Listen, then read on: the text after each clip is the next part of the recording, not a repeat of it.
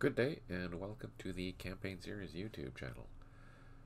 Today I am going to take the opportunity to do a training video. This video will be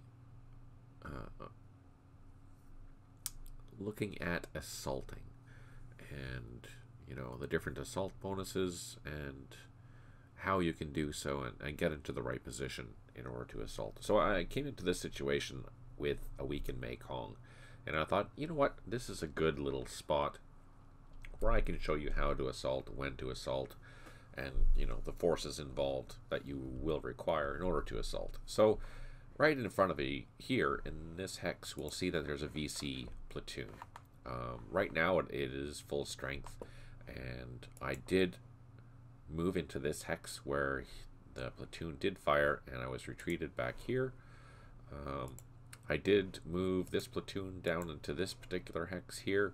The platoon fired, and no casualties were caused on both sides. I just had a retreat.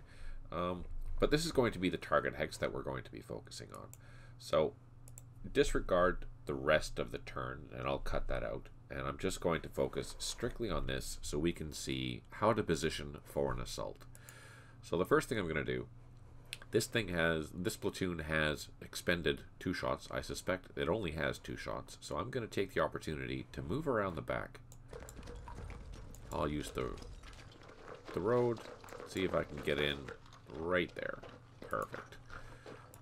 Now I'm going to spend a couple of turns moving in order to get to the various positions that I want to be in with my infantry platoons. There's a couple of platoons in here. I'm just going to add them. The reason I'm adding so many platoons here is that I want to show you the various assaulting techniques. So I will probably assault. I'll have platoons in most of the positions around this. It'll just take me a couple of turns to do so. Alright, I'm going to end the turn, and I'll come back when it's my turn. I'll be right back in a second. And there we go, just like that we are back. And this is the new turn. So I'm going to continue maneuvering my units. During the turn, the platoon did shoot at this, but it didn't cause any casualties or disruptions or anything. I'm going to move this one first because it has the greatest defensive benefit of the hexes that are around. So I'll just move that into there. Probably, oh yeah, soak up some fire. Hopefully not take any casualties. No, so that's good. And the rest of the units, I'm just going to completely surround this hex. And then, next turn, I will start assaulting. Just for FYI, this is overkill for attacking one platoon. You typically would only require a company-sized unit, which is 3 platoons, typically in Campaign Series Vietnam. Here I have 2 companies just to help illustrate how the assaulting works. That's the only reason why I have so many. Again, you don't need all of these units, but just for me to show you how this is going to work, let me do that. Alright, now that we have everyone in position, I'm going to again end the turn. And we're back. So you'll notice that I set up the platoons. You don't have to do this. It's just for the visual of what we're doing. This is what it looks like in 3D. This is what it looks like in 2D. You'll see that there's an American platoon surrounding the Viet Cong platoon in the center. I'm going to be giving this demonstration in 3D, but hopefully with the graphics that I'm going to be adding, it'll be fairly clear about what's going on and what I'm saying. So, assaulting, there are 4 types of assaults in the Campaign Series Vietnam game. They are a standard assault, an improved assault, a flanking assault, and a surround assault. The standard assault is basically a 100% assault, and how that works is that if, for example, I selected this unit and I shot first and then I assaulted, I have expended action points, therefore not as prepared as I would be if I had not, and I'm only just going to be assaulting this at 100%. Whatever the assault value is, that's what I'll be attacking at.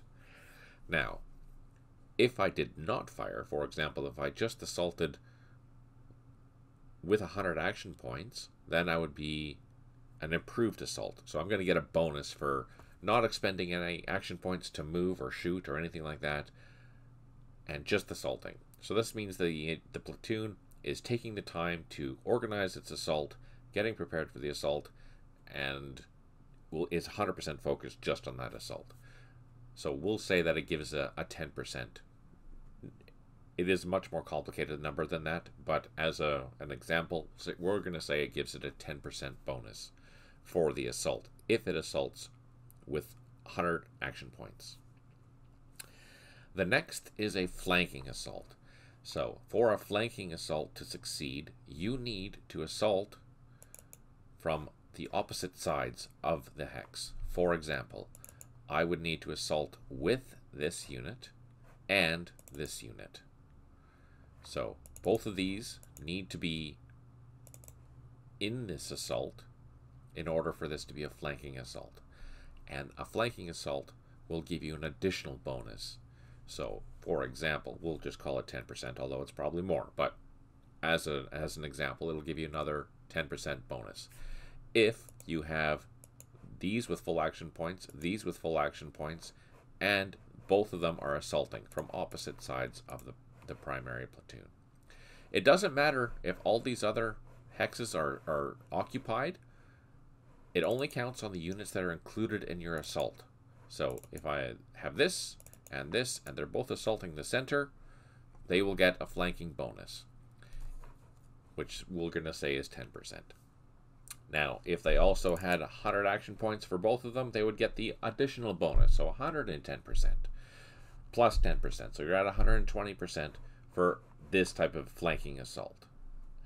If I was going to try and do a surround assault, you would use, for example, I'm going to actually set this up for a surround assault. I'm going to add this unit to the assault. Then you would need to go here, add that to the assault, and then finally here. So you'll notice the key thing for this surround assault to work is that all three of these units have a space between them, which means that the VC cannot have two joining hexes together. If they do, that doesn't classify as a surround assault anymore. But in this case, there's only one hex that is in between our assaulting units. Therefore, we have a surround assault. And that will give you, we'll say, a 20% bonus over a flanking assault. So now if we were to do this assault, this particular unit, since it didn't fire, since this one didn't fire, and since this one didn't fire, all combined, you're looking at a roughly 130% bonus for attacking or assaulting this particular hex. Let's try it, see what happens. So you'll notice that I did cause some casualties during that assault, but they did expend most of their action points. So these ones here are no longer able to assault. This one here, because it assaulted down a road, it still has an opportunity. And I'm going to do the exact same thing with the remaining units. So again, basically my assault looks like a Y shape type thing because I'm assaulting from every second hex. I am getting the biggest assault bonus that I possibly can because no one has fired and they're all assaulting from a surround type assault. So let's conclude that. And again, I caused casualties, and they didn't have anywhere to go, so they got stuck there and took extra casualties. Now this one, because it is fired, and if I go into assault this, it's just going to assault at a standard assault. So it's just at 100% because it's not disrupted or anything like that. It doesn't have low ammo. It's just going to attack at 100%. So let's try. So now that unit is suffering probably morale losses, blah, blah, blah, and is taking a lot of casualties. We can probably do the same thing with this one, even though it's a half-strength unit. Again, it has fired, so we will only be able to have a standard assault, which is 100%, and see how effective that's going to be. So, even though that unit was in a bunker, because I had overwhelming force, it was very easy for me to eventually overrun it. As you can tell, if this unit was in a treed position, for example, without the roads, I wouldn't be able to do multiple assaults like I did in this case. But generally, that's how it works. So, to summarize, 4 different types of assault. There's standard, there's improved, there's flanking, and there's a surround assault. I've given you examples on how all of those work. If you have any questions, leave them down below. I'm happy to answer them. And thank you so much for watching. I really appreciate it. If you like this type of content, let me know, because there's a whole series that I can do just for tactical lessons and whatnot for the campaign series Vietnam game. Let me know if you like this. If you do, what kind of things do you want to see? I'm happy to help.